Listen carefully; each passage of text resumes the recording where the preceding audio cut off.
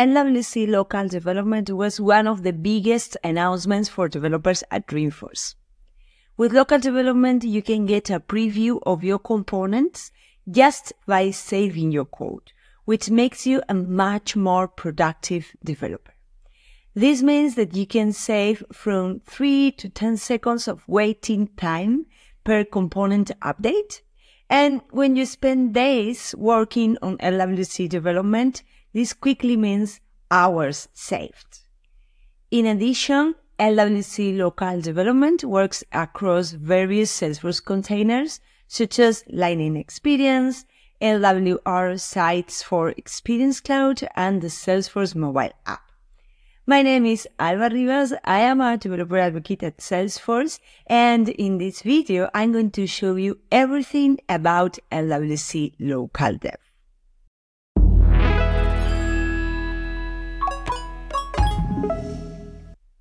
Local Dev is integrated into the regular Salesforce development experience that you know.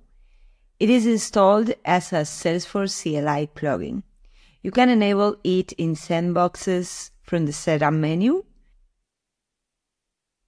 and on scratchers by activating the Enable Lightning Preview Preference setting on your scratcher definition file. Now let's see it in action. For our demo today, we will use Coral Cloud.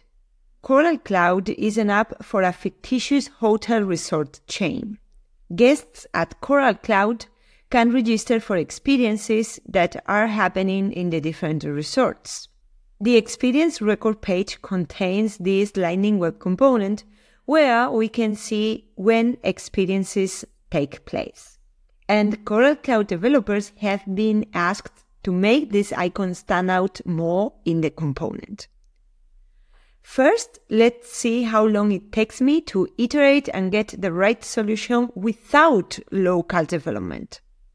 We will navigate to a date in which there are sessions. Then we will try with the brand version of Lightning button icon and deploy it. And finally, we will refresh the page and move to the date again. There it is. I like it. Now, let's try with local development. Local development connects your local copy of the code to the browser via WebSockets. Then, any updates you make in the code are immediately reflected in the browser thanks to hot module reloading. To launch local development, you type SF Lightning Dev App in the terminal. A new browser that's connected to your local copy of the code will be opened. Let's navigate to our starting point again and pay attention to the icon because I am going to make the same code changes as before, but you will see them immediately reflected in the browser. Let's start the timer. Let's change the icon to brand. There it is. Much more efficient, right? 16 seconds versus 4 seconds. Quite a great improvement. Something important to realize is that the component refreshed, but the date we had selected did not change. This happened because the new local dev feature preserves your component's state. Now let's take a look at how local development works behind the scenes. When you start LWC Local Dev, a series of things happen. First, the Salesforce app is loaded on the browser or mobile emulator in a special dev preview mode that contains a hot module replacement client. Second, your local environment is provisioned with a dev server. Because the dev server is provisioned in your local environment, it can monitor your changes to the code. And third, the browser or mobile emulator and the dev server establish a two-way communications channel using a WebSocket.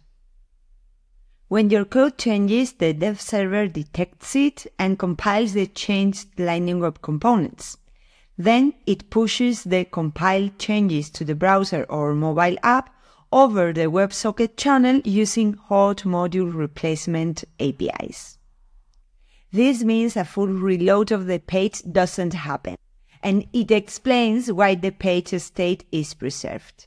This is an important benefit of the feature, as you also save the time that it takes to refresh the whole page and click through it until you see the component in the state you need it to be. Finally, you can also use local dev in a mobile simulator or emulator,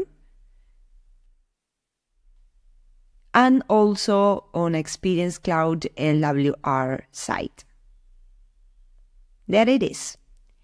As a reminder, these are the commands that you need to run to launch local dev on the different experiences.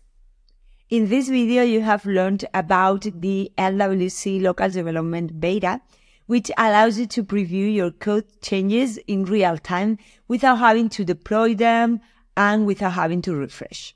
This is a game changer for Salesforce developers, as the time that you save when using it increments exponentially with the number of code changes you perform. To learn more, check the documentation and watch the Reinforce 24 videos that I leave you here. Lastly, if you have feedback or questions, you can post them on the LWC Trailblazer community group, and please use the hashtag LWC Local Development. If you enjoyed this video, make sure to give it a like and subscribe to the channel and click on the bell to receive notifications. Thank you so much for watching and hope to see you in the next video. Bye!